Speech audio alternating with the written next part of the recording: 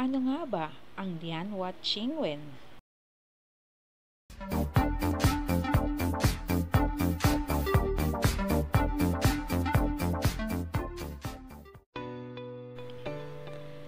Ang lianhuaqingwen o LH capsule ay isang Chinese traditional medicine at na-develop ito to combat SARS way back 2003. It was given to people or patient with fever, fatigue, swelling, dry throat, and pain in the throat. So not necessarily COVID. And as per Food and Drug Administration or FDA, registered naman talaga ang Lianhua, but not as medicine to treat COVID. And also for clarification, yung approved nila is yung English translation, not the one with Chinese characters. So, not the one na binili ko, kaya wag niyo ako gagayahin ha.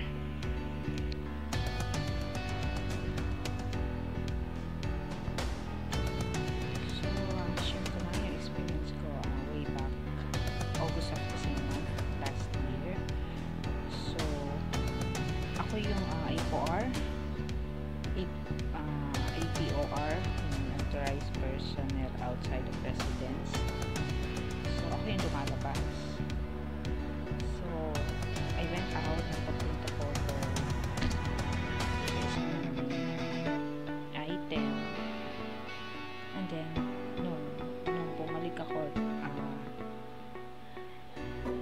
in the afternoon, so nilagnat na ako nung gabi.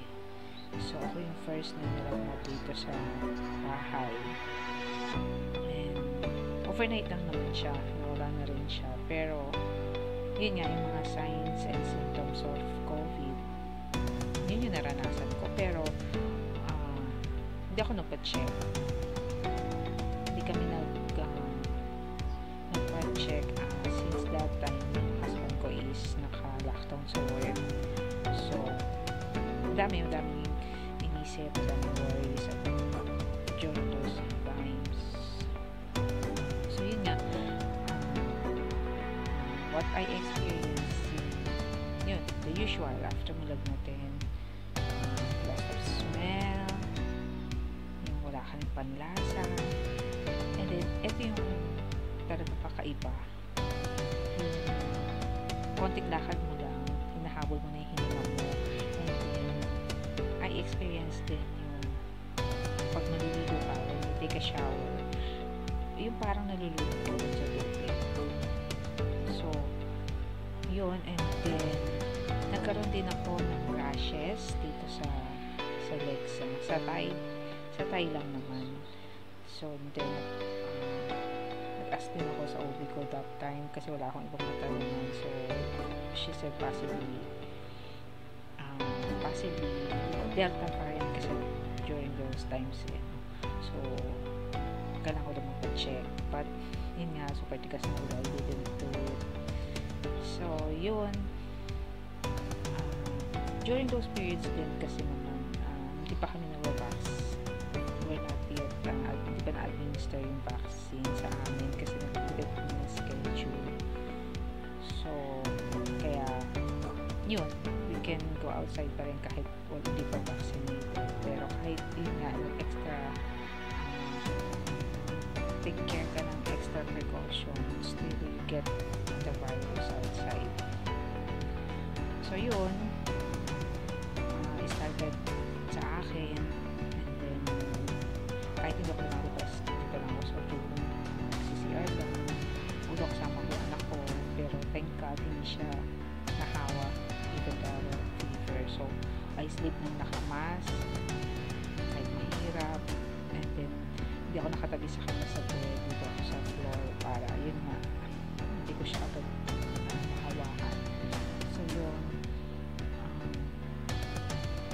parang ako yung naging carrier dito sa bahay. So, yun nga, and then,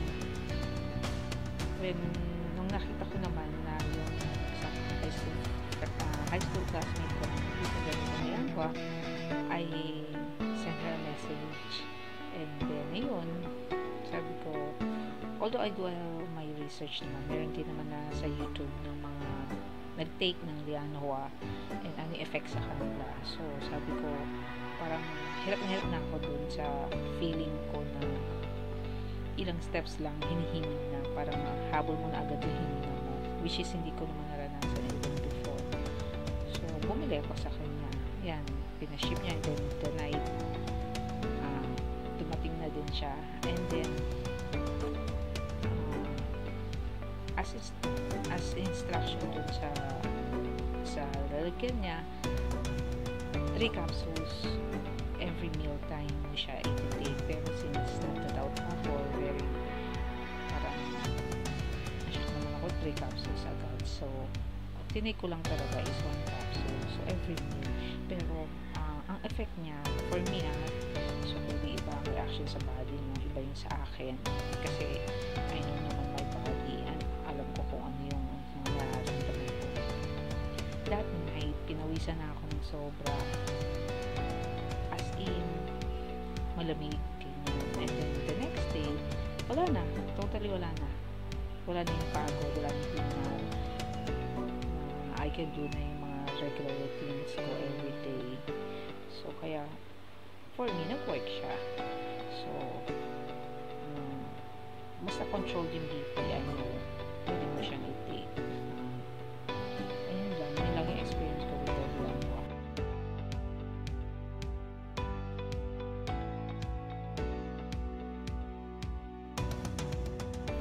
Open natin ang box ng Lianhua.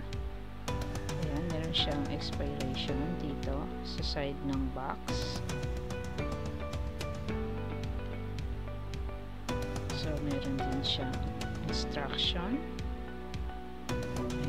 Ayan, tinatawag nilang LH capsule.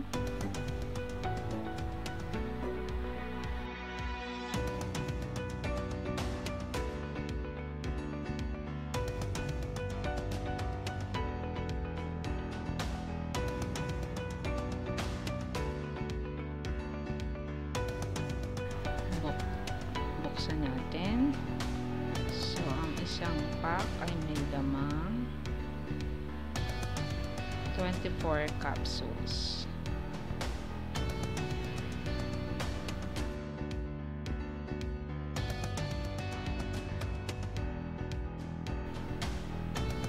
So, I take Lianhua 1 capsule lang per meal. So, nasa sa inyo yan if you will follow the instruction na 3 capsules per meal.